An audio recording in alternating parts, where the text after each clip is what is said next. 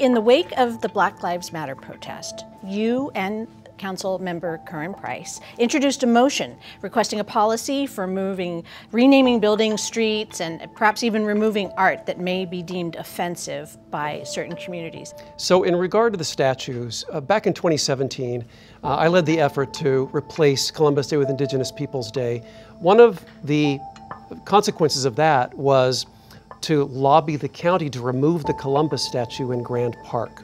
We want to make sure that we can proceed in a manner that is fair, open, transparent, and then addresses trauma and harm that these controversial symbols represent. Because symbolism is important. If we're to dismantle racism wherever it exists, that also means dismantling the symbols that are held in some form of reverence in the greater public sphere. Last time we spoke, all of the Pride events were going to be virtual, and then there was a loosening of the restrictions, and so the parade actually happened. How was that for you? It was great. I participated. I marched. I was there. It was a very meaningful, important, spiritually uplifting event, and it's so important that the Black LGBTQ community have a voice.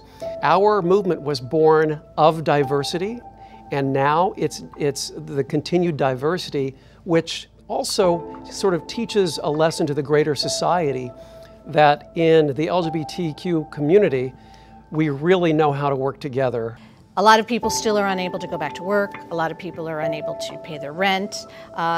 So you were a strong proponent of the HEROES Act, because there are restrictions and limitations what can be done on a local level. You really need support from a national perspective. We do. We've done so much to help renters who are living with the consequences of COVID, either because they're unemployed or partially employed now. There are state issues that supersede what we can do locally, so we need help from the state and the feds. The HEROES Act has in it a provision for $180 billion with a B for relief for renters, mortgage holders, and small businesses.